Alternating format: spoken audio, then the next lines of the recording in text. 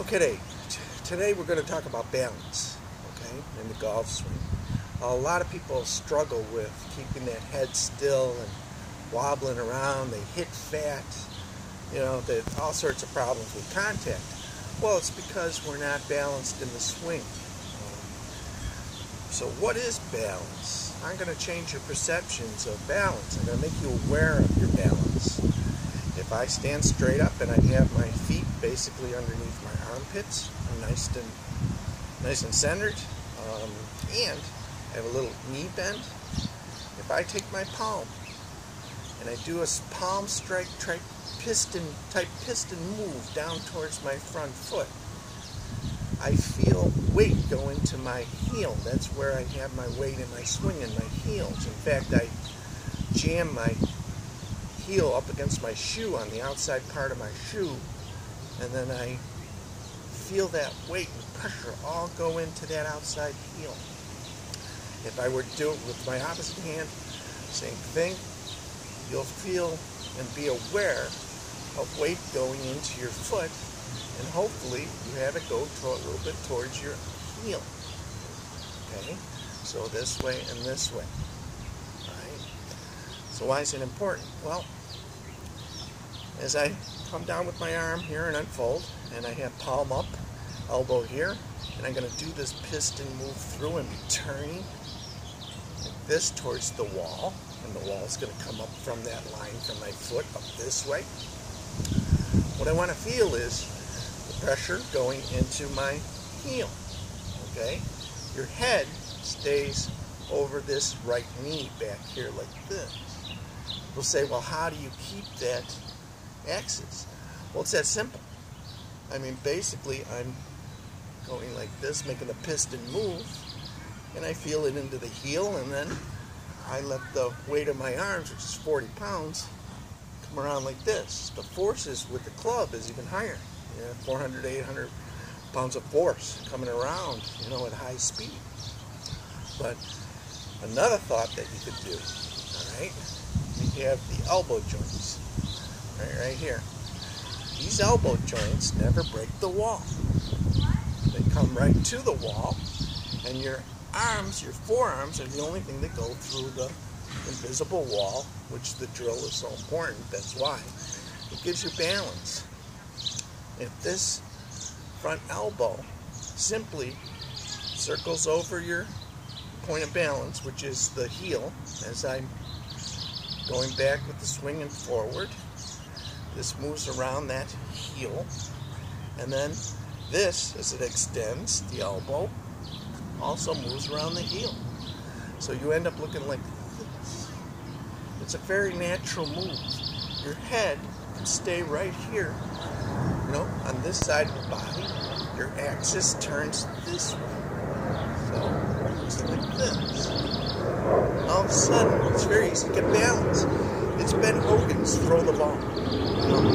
He did it this way. And those elbows, though, must stay on the wall with the center over your balance point in your heel. So it's like this. So it's very easy to keep them balanced, and it's all about face contact. So I can't have good face contact if I don't have the balance. So I'm not wobbling around. A lot of people do this. It feels powerful. It's not. You're really not in the greatest position to hit a ball that's going to be somewhere in here. You're kind of wobbling this way. It's okay if you hit the ball and then come like that. And you'll see pros do it. But it's easier just to keep that head back. All good players keep the head back. These elbows move around that point, and then you release everything after it's all straightened out here. Come on. So it's just a point to be aware of. Balance is everything. And is that your center of balance? Not exactly, but it'll give you a good idea of what you're trying to turn around. And if you think of it in terms of the elbows, it's a very simple move. Another thing people do. Basically, people ask, well, you don't slide. Well, I have a bad hip. This hip is awful from a football injury when I was young. So Lee has the wall, and you'll see him Go back and slide this way, and then turn. Nothing wrong with that. In fact, feels powerful. I don't do it because this hip is injured. So I don't go back. I go back the same way, but I move forward the same way. He goes maybe 4 inches forward, 2 to 4 inches. I only go 1 to 2, so you can bump this way. You get a nice turn this way. There's nothing wrong with that. It feels very powerful. And then straighten your arm, but the same thing applies. The elbows move over that point of pressure, just the outside of it, and this. So it's this. And it's very easy to keep your balance that way, and you look real smooth. There's no wobbling. There's no sliding into the wall. There's no this going on. You know, you have your, put your heel against the side of your shoe. Keep weights. I do 50-50, but you could go 60-40 into here. No problem. Slide if you want, but don't break that wall. Okay? And then just turn your nose a little bit towards that same point of balance up here, right? And you'll have this beautiful motion, and it makes it real easy to hit the ball every single time. You're controlling that low point. You control the face with your palm. It'll match up. This. Control it with your palm, and guess what? If I do that, come to this position, I can slide into it if I wish. I use my elbow joints to move around that point, and I look like this.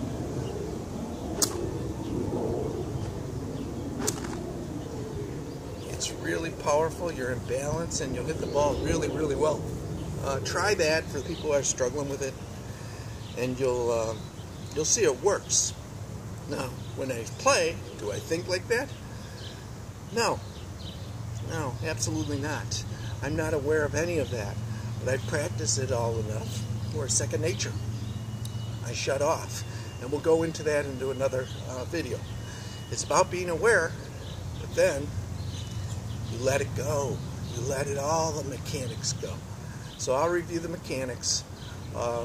Get you in good balance point. I'll draw a little bit of video on this to show the wall. In fact, I'm going to make a demo now that we'll add to in a follow-up video, and I think it'll make some sense. I hope it does, and people won't struggle with it. They won't top.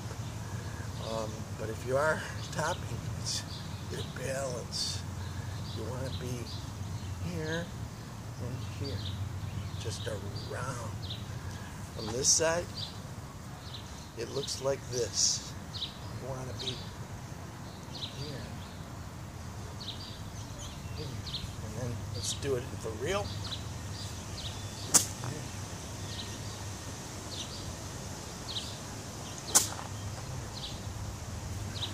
Anyway, that's how it's done. I'll speak with you later. Bye.